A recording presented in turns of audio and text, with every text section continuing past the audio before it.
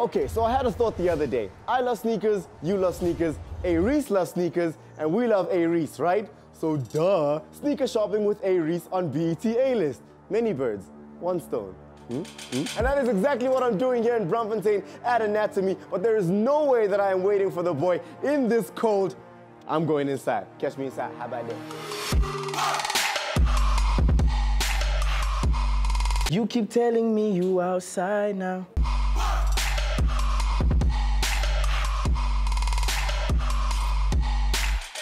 All right, that's enough of the games. That's enough of the games. I'm tired of beating your boy. Hit him with the hit him with the 3-point fadeaway. You got whooped. You the one who got whooped. You the one who got whooped. Okay, enough of that. Let's not spill the beans. Let's not expose me. Let's get into sneakers. Let's get into you.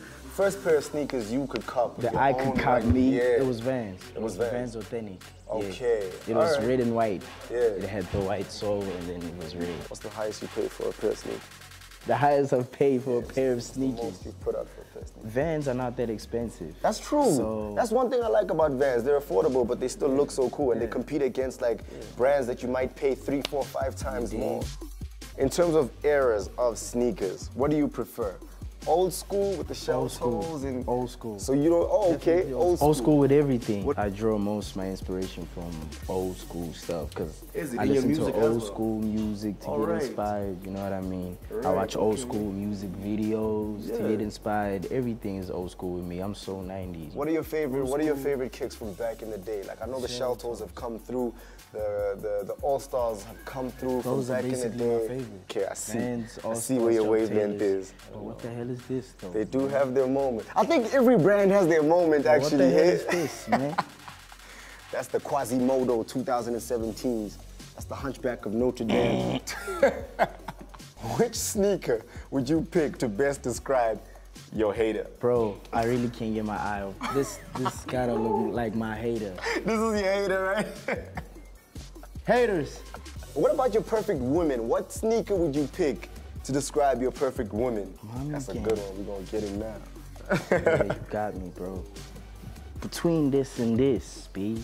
Okay, so that's like the closest out of these. Between these. Cause yeah, I know. I mean, why? Because they're pink? Yeah. You know what? You know what this tells me? And I've asked this question before. This tells me that your perfect woman, Kile Yellow Polo. It ain't a bad thing. I'm just saying, I see you. Okay, that's fine. All right, let's pick out a pair that you would wear. What would you wear? I'll be honest, I'm also looking at the Cortezes. I'll try the white ones, yeah? I'll try the white ones, you try the black ones. Let's do it.